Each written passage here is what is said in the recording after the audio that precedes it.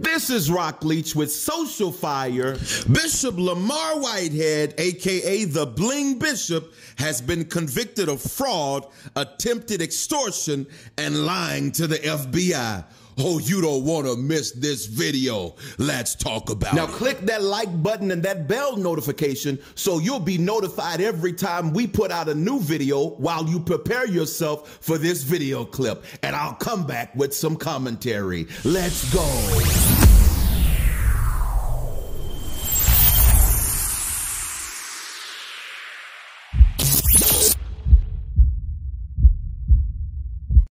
Now, I will have to admit that I didn't even know who Bishop Whitehead was until July 2022, when he and his wife were robbed at gunpoint while they were doing a live stream service.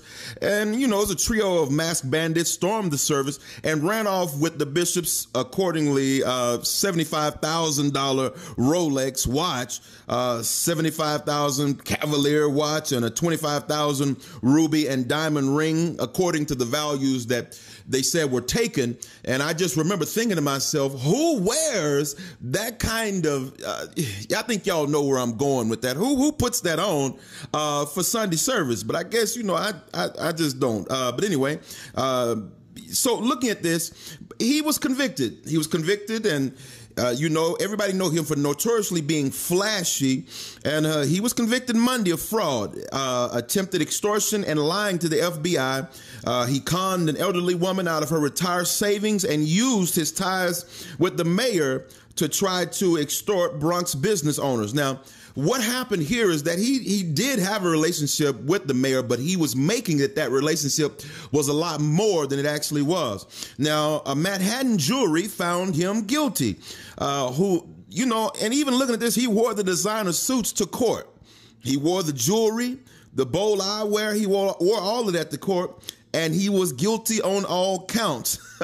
I don't know how that was helping his case when he was the only witness for his own defense. So I'm looking at this, and it's just, I think that this is terrible because the church itself, especially the black church, has been under scrutiny for financial accountability.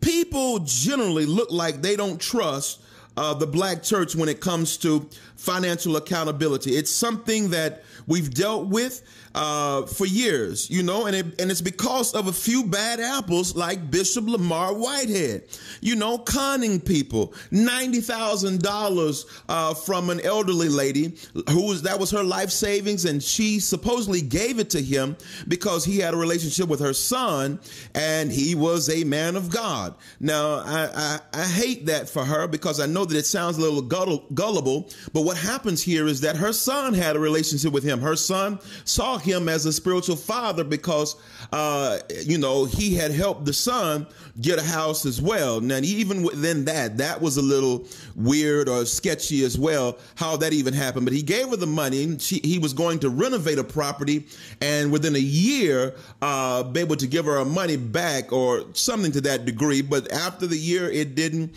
happen. And then when she called to want her money back, he berated her, talking about how busy he was. Now, this is all according to articles that I'm looking at here, just with all the information. He berated her, and what she did was she did like anybody would do. She filed a lawsuit. Now, what he did was went and countersued. This is just silly, but this is, I mean, you know, this kind of thing is what gives the black church, when it comes to financial accountability, a bad name. Bishop Whitehead, this guy right here. Controversy surrounding financial transparency, accountability, and misuse of funds by some black leaders and church leaders is what caused people to not trust financial integrity, trust rather, giving to churches, or trust that they are doing what they're supposed to be doing with the money. And this is why some churches do go a step further and create their own financial oversight of their finances so that people can trust giving. You know, it's a bad thing at church when people don't trust giving or trust the leader that stands in charge, rather, of the finances. You know, many times the pastor has a level of of strength or influence to move the finances, but this Bishop Whitehead was found guilty. Now, this isn't a court of law. This is not rumor. This actually happened. Now, we all know he was known for wearing all these suits. He even showed up the first day of court with a Fendi backpack on, expensive Fendi backpack on. He was wearing all the expensive suits. And man, here you are getting accused of robbing people and conning people, and you looking like the definition, the absolute definition of what they're talking about, because you are, sir, the definition. And so he's supposed to be sentenced. I believe it's in July of this year. He's going to be sentenced. And, I hope this serves as an example to those who are not doing right, men of God out there who have no integrity. I hope this is a sign for you to know that, this won't work. This won't work. You need to get your act together and quit conning people, quit coming after people. And so I want to know what you think about Bishop Lamor Whitehead. I want you to jump down in the comments and let me know what you think about this conviction. Is this something that needed to happen? How many years do you hope he get or not get? I want to know your thoughts. Get down in the comments. Let's go.